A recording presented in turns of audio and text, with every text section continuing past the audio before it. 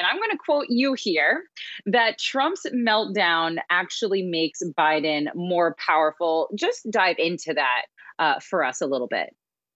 Sure. Two things. The first is what we were talking about before the riots at the Capitol, which is Democrats winning those two Senate races in Georgia and obtaining control of the Senate. It's a very narrow majority. They have just one vote with the tiebreaker from the vice president, but it is a majority nonetheless. So that is a dramatic change in the prospects for Biden's ability to get cabinet members appointed. He can pretty much get anybody he wants appointed now. And then the type of legislation he's going to be able to get through. He's not going to be able to do whatever he wants because there are still some conservative Democrats. And then there's the issue of the filibuster. So there will be limits.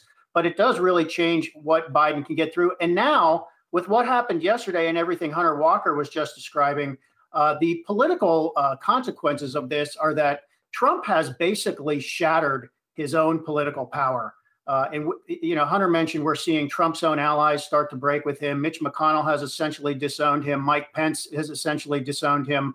And the effect of this in Congress is that Republicans will no longer have to show fealty to Donald Trump as they are going about dealing with legislation.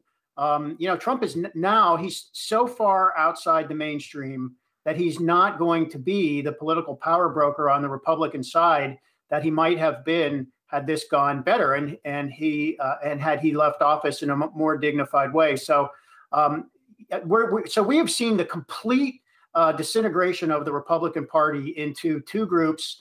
One is what you might call the traditional Republicans, the Reagan, the institutionalist Republicans.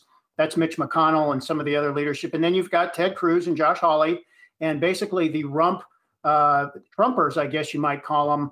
And this is going to be easier for Democrats to get some Republican allies on modest or moderate legislation that they might not otherwise be able to get if Republicans still had to show this fealty test to Trump. So this is a seismic shift just in the last 3 days in what we're likely to expect out of Congress during the next 2 years.